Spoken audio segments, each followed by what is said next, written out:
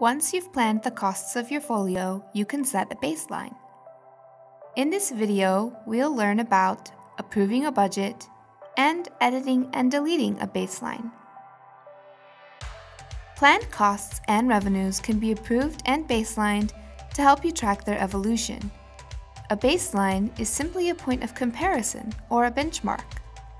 In Timbo budgets, you can create multiple baselines so you can compare and contrast various planning scenarios and approve the one that best suits your budget.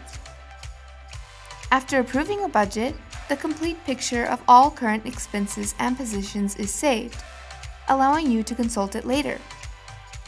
Once a budget has been approved, you can always switch back to draft mode to continue editing it, and all changes you make won't affect the current folio status, indices, etc. until they are approved. Baselines can also be displayed for comparison on forecast charts. I'll first show you how to approve a budget. After you've planned the costs or revenue, and you're in the Plan tab of either of those sections, you will see that your budget is in draft mode at the top.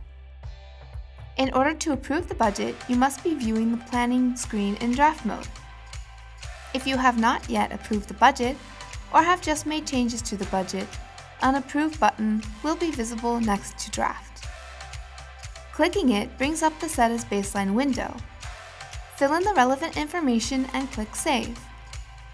You can easily switch to the draft mode by going to the dotted menu and clicking Switch to Draft Mode.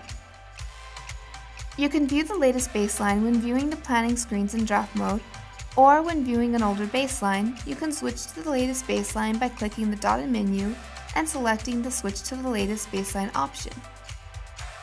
Approving the budget sets the budget as a baseline, storing it for future reference. The latest baseline is used for all calculations throughout the folio.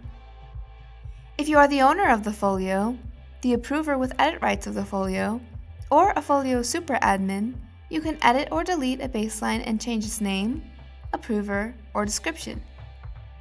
In order to edit a baseline, you first need to open a previous baseline. To do this, open the dotted action menu and select Open Baseline.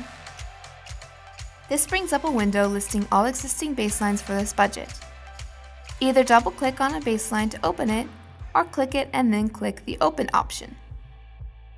This will show all expenses or revenues as they were when that baseline was created. The baselines that you have the right to edit have a pin icon in the top right corner. Click the pin icon next to the baseline you want to edit to bring up the Edit Baseline window. Modify the information as required and click Save in order to keep the changes. If you'd like to delete it, simply choose the trash can icon and then click Delete to confirm.